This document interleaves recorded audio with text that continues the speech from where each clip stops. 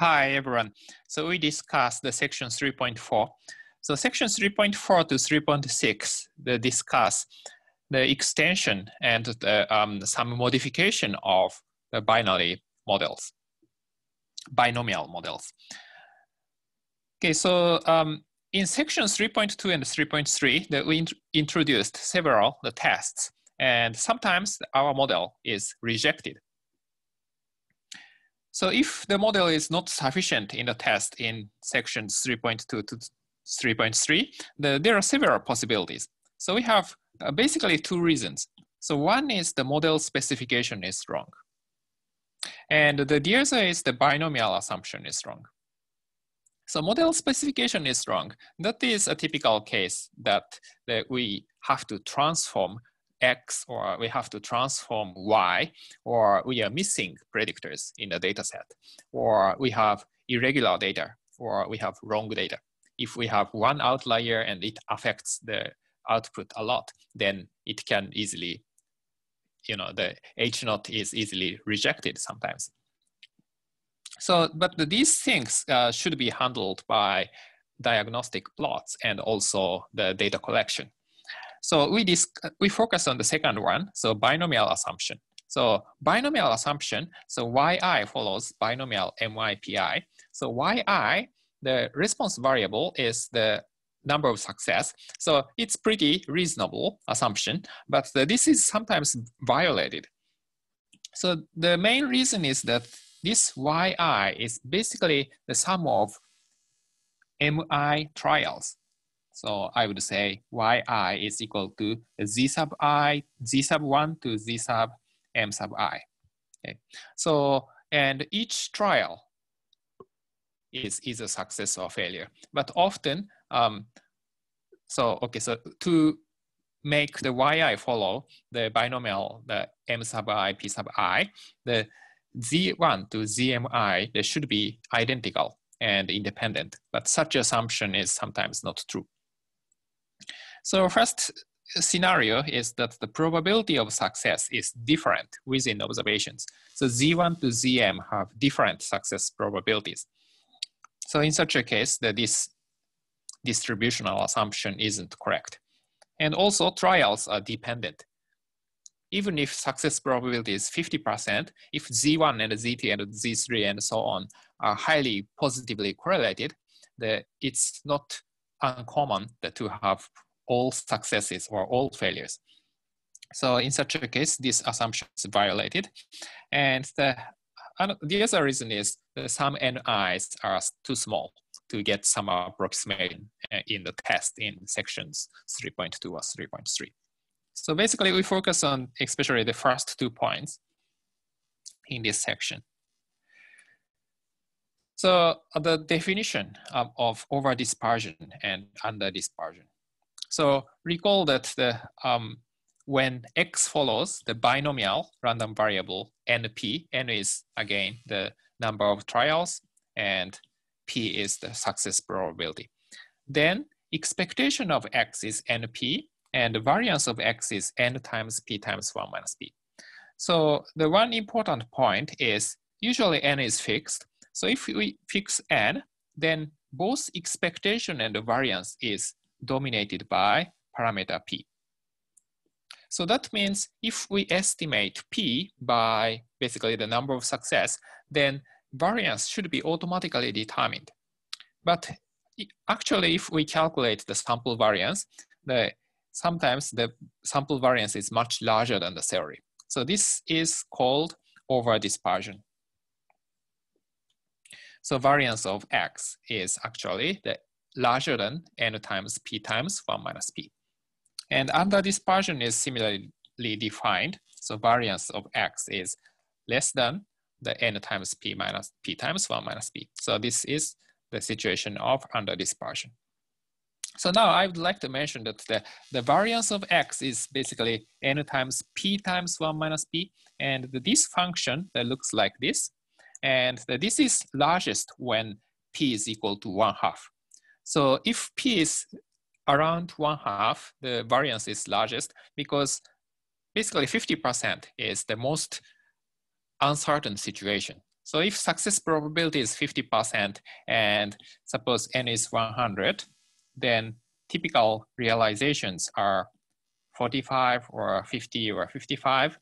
But if the p is equal to 0.5, but if p is equal to 0.99, then typical realizations are 99 or 98 or 100, and other things that usually happen. I mean, it's not common to have other values. So you can see that the p is equal to 0.5 has larger variability than p is equal to 0.99. Okay, so why this overdispersion happens? So often we have overdispersion. The underdispersion is not very common, but sometimes happens. So what's the reasons for overdispersion? So first one is the non-identical trials. For example, let's think about the n is equal to 10, and okay, so think about the COVID, the infection probability or something. And we have 3 cities, A, B, and C, and these cities have different average age or different occupation of the residents.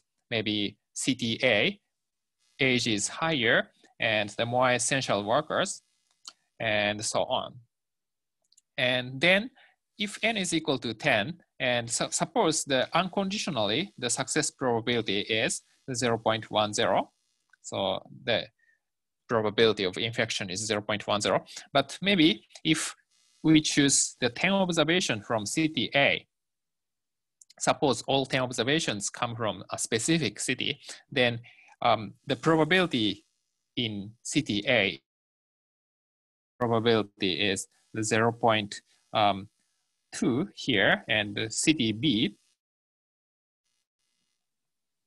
maybe 0.08, and city C, P is equal to 0.02. Then if the 10 observations come from all 10 observations come from city A, then higher chance to have y is equal to the 2 or 3. If we just if all 10 observations have exactly the 10% success probability, then usually 2 or 3 happens pretty, to have 2 or equal to 2 or 3 is uncommon. But in this situation, it's not uncommon. If we think about the n is large, for example, n is 1,000, but the one specific city, you can see that if all 1,000 A, then it's easy to have y is equal to 200 or something, or 210 even. Observations are identical with probability 0.1, that it's very rare to have y is equal to 200. Probably most of the time, y is equal to 101 or 95, 10. Okay. So kind of clusters, A, B, and C, and all observations come from specific cluster. The cluster is the random, so that the average probability is 0.1. So E of Y is larger. So this is one reason for overdispersion. And the second one, for example, think about the n is equal to 5, and all just to save some budget, those 5 observations come from specific household. This kind of survey is sometimes common because it costs less than randomly selecting 5 individuals. But in this case, obviously, sometimes all are infected COVID, and some families, no one gets COVID. So in this case, even if it is 0.1, it's very likely to have y is equal to 5 or 4. And of course, most of the time, y is equal to 0 or 1. But in the sampling scheme, it's more likely to have y is equal to 4 or 5. So in this case also that we have overdispersion. So basically the individuals, the 5 individuals within a household are highly correlated. Yeah, so these are the main reasons for overdispersion. So we have to deal with the situation. And the one simple solution is the introducing another parameter. So in statistics, sometimes that we don't have really a neat theory, but just add one parameter to accommodate the more situation. So the strategy is to introduce the one more parameter sigma square and assume that the variance of xi is equal to the sigma square times m sub I, p sub I. So the last 3 factors are just the theoretical variance of xi, but also that we add sigma square here. And remember that the chi-square statistic in section 3.3. So this follows chi-square distribution with degrees of freedom n minus q minus 1. Here, the q is the number of parameters in the binomial model.